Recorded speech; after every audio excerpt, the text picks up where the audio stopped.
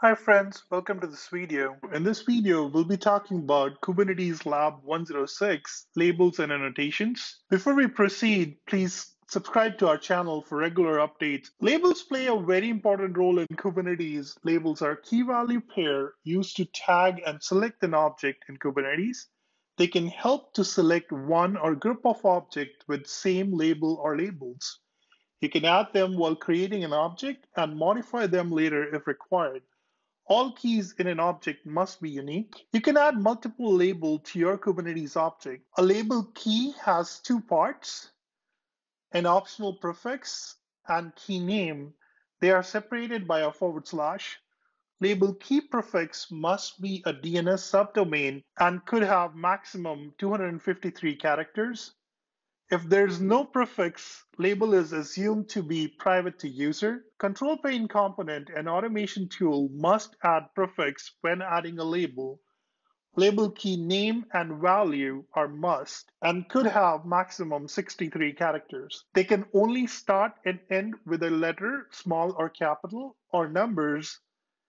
You can use dash, underscore, dot, or letters and numbers in between. Label selectors. Label selectors are used to identify a set of objects. You can use an operator equal to, not equal to, in, not in. Annotations. Annotations are similar to labels. They are used for information purpose only. This information could be fetched later. Some examples are build, release, timestamps, pull request number, or any information related to an object. Kubernetes.io and kx.io is prefix used by Kubernetes core components. Rules similar to label apply to annotation, key prefix, and name. Annotation value could be larger and have non-human readable data. Let's practice. In step 0, create a Docker Hub account on hub.docker.com if you don't have it already. In step 1, open Play with Kubernetes, log in with your Docker Hub account, click on Start. It'll start a 4-hour session, click on Add New Instance. In step 4, click in the terminal and run steps in Lab 101 to build the cluster. Please check the link for details. We also have the commands for you here. Create 3 new instances. So we have 3 instances. Let's go to the first one. Take the command, enter it in the first instance. It'll take a few minutes to initiate the cluster. Once the cluster is created, you will see kubectl join output here. Make sure to copy all 3 lines. Go to node 2 and paste that kubectl join.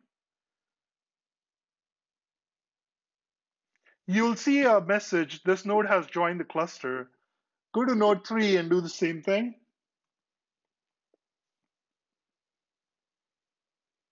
You'll see the same message, this node has joined the cluster.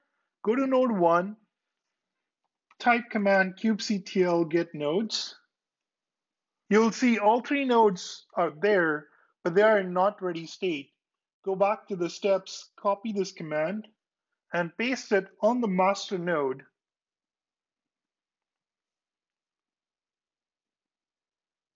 After a few minutes, you'll see that all the nodes are in ready status. Let's go to step 5 and run the command kubectl get nodes with the option of show labels. You'll see that every node labels are visible now. Observe that there is a label with beta.kubernetes.io and architecture, ARCH for architecture. Beta.kubernetes.io is the prefix for the label key. ARCH for architecture is the key name, and after is equal to AMD64 is the value. Next label is beta.kubernetes.io/OS is equal to Linux. Same thing with kubernetes.io/ARCH for architecture is equal to AMD64. On node 1, there's an extra label, node-role.kubernetes.io/master. This is to denote that this is the master node. You can observe other labels here as well. Let's use the command kubectl label node 2 DC is equal to south. In this case, we are giving a label key without the prefix. Name of the key is DC and value is south.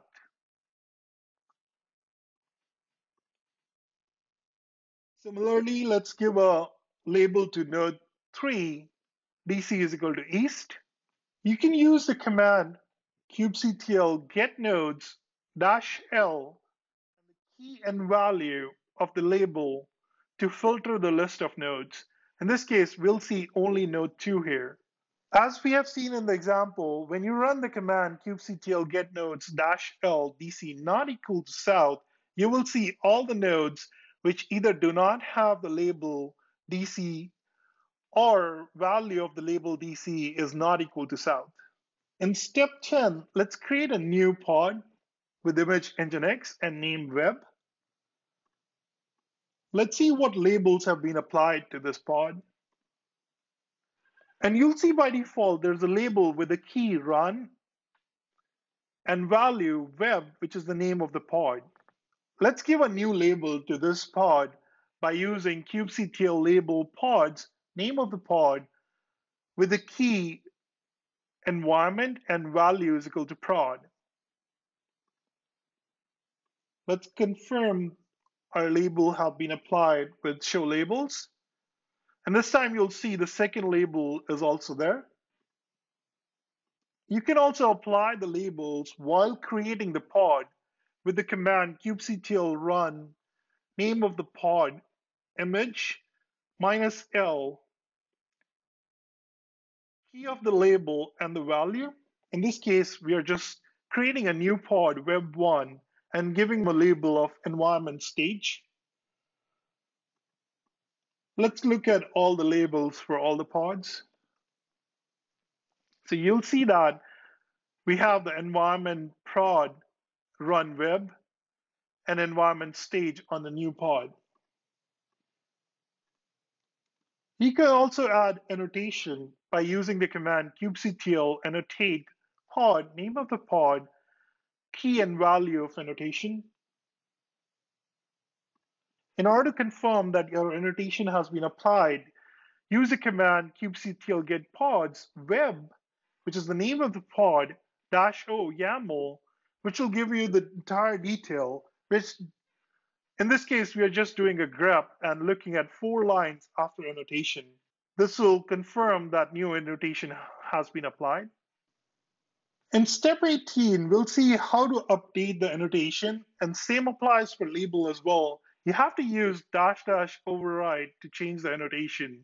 In this case, we are changing release to 1.1, and we can confirm that with the same command we use in step 17.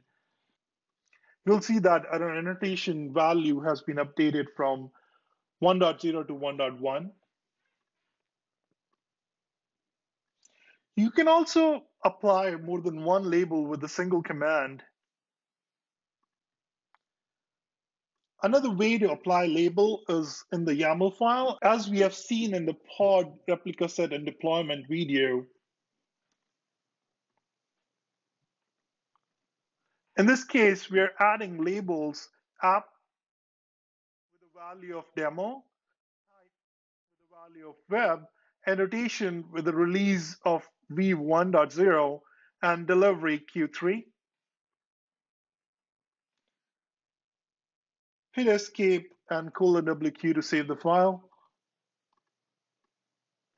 Use kubectl apply -f to create the pod. To check both label and annotation, use the command kubectl get pods demo-o YAML and grep with the 10 lines after annotation, as labels are right below the annotations. And you can see that our annotation delivery Q3, release v1.0, and label app, demo, and type web have been applied. There's an extra annotation which have been applied by the Kubernetes, which you can observe here. Delete the instances.